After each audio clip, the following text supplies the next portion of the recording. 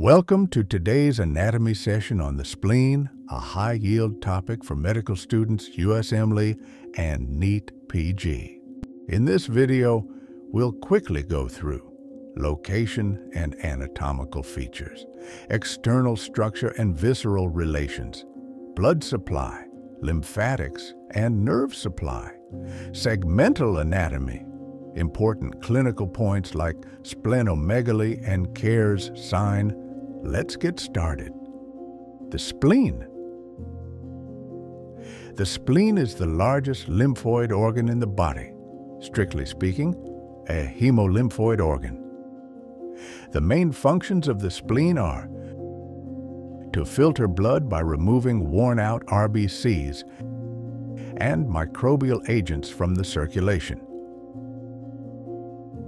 to manufacture RBCs in fetal life and lymphocytes after birth, to provide immunity to the body by producing immunoglobulin M, to store RBCs and release them in circulation when required. Location. The spleen is located in the left hypochondrium, between the fundus of the stomach and the diaphragm, behind the mid-axillary line opposite the 9th, 10th, and 11th ribs. Size, shape, and color. The spleen is a wedge-shaped soft organ with purple color.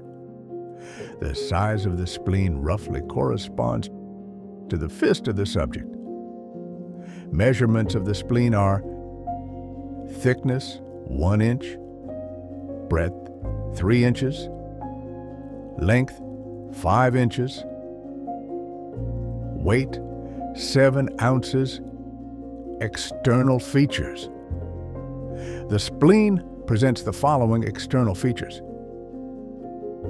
2 ends, anterior and posterior; 3 borders, superior, inferior, and intermediate; 2 surfaces, diaphragmatic and visceral. Types of the spleen according to its shape is enlarged. Ends. The anterior end, lateral end, lower pole, is broad and is more like a border. It is directed downward, forward, and to the left. It is related to the left colic flexure in front. The posterior end, medial end, upper pole, is blunt and rounded. It is directed upward, backward, and medially towards the vertebral column. It is related to the upper pole of the left kidney. Borders. Superior border. The superior border is thin and convex.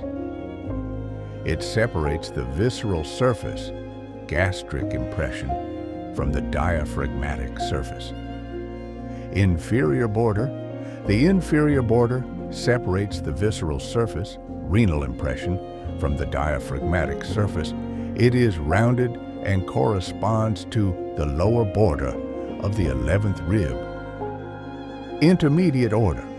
The intermediate border is rounded and separates the gastric impression from the renal impression on the visceral surface. Surfaces. Diaphragmatic surface. The diaphragmatic surface is smooth, convex, and directed upward, backward, and to the left. Visceral surface. The visceral surface is concave and irregular. It presents 4 impressions: gastric, renal, colic, and pancreatic. The gastric impression is produced by the fundus of the stomach. It is the largest impression and lies between the superior and intermediate borders. The hilum of spleen is located in the lower part of this impression. The renal impression is produced by the left kidney. and lies below and behind the gastric impression, between the intermediate and inferior borders. The colic impression is produced by the left colic flexure. It is triangular in shape and situated in front of the lateral end. The pancreatic impression, occasional, is produced by the tail of the pancreas. It is located between the hilum and the colic impression. Relations. Peritoneal relations. The spleen is completely enclosed in the peritoneum except at its hilum, from where two peritoneal folds extend, one to the stomach and one to the left kidney, called gastrosplenic and lienorenal ligaments. Respectively, gastrosplenic ligament extends from the hilum of the spleen to the upper 1/3 of the greater curvature of the stomach. It contains short gastric vessels. Lienorenal ligament extends from the hilum of the spleen to the anterior surface of the left kidney. It contains tail of the pancreas, splenic vessels, and pancreatico-splenic lymph nodes. Visceral relations. The visceral surface of the spleen is related to the following viscera: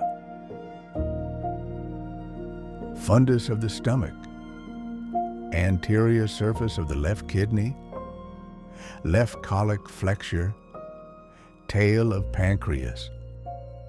These viscera produce impressions on this surface. The diaphragmatic surface of the spleen is related to the diaphragm, which separates it from the costophrenic recess of the pleura, lung, and 9 to 11 ribs. Arterial supply. The spleen is supplied by the splenic artery, the largest branch of the coeliac trunk. It traverses through the lienorenal ligament to reach near the hilum of the spleen, where it divides into 5 or more branches which enter the spleen through its hilum to supply it. The splenic artery is remarkably tortuous to allow movements of the spleen following distension of the stomach and movements of diaphragm without obstruction to the blood flow. Venous drainage. The venous blood from the spleen is drained by the splenic vein, which is formed at the hilum by the union of 5 or more tributaries, which emerge from the splenic substance. The splenic vein runs a straight course from left to right, behind the body of pancreas. Behind the neck of pancreas, it joins the superior mesenteric vein to form the portal vein. Its tributaries are short gastric veins, left gastroepiploic vein, pancreatic veins, inferior mesenteric vein. Lymphatic drainage. The splenic tissue proper has no lymphatics. The tissue fluid formed in the spleen freely enters the venous sinusoids. The splenic lymphatics are confined to its trabecular capsule and visceral peritoneum. They drain along the splenic vessels into the pancreaticoleanal lymph nodes. Nerve supply. The spleen is supplied by the sympathetic fibers derived from the coeliac plexus. They supply blood vessels, vasomotor, and smooth muscle fibers present in the trabecula and capsule. Clinical anatomy. Palpation of the spleen. The normal spleen is not palpable. However, it can be mapped out by percussion. When it is enlarged more than double of its size, it becomes palpable at the left costal margin during deep inspiration. Splenomegaly The enlargement of the spleen, splenomegaly, occurs in numbers of diseases. The spleen may increase in size by as much as 10-fold. Massive splenomegaly. The common causes of massive splenomegaly are malaria, cirrhosis of liver, chronic myeloid leukemia, and Kala-Azar, rupture of spleen. Although well protected by 9th, 10th, and 11th ribs, that wraps up our quick review of the spleen from anatomy to clinical relevance. If you found this helpful for your NEET PG, USMLE, or medical school prep, don't forget to like, share, and subscribe for more high-yield content. Got a topic request? Drop it in the comments. Thanks for watching,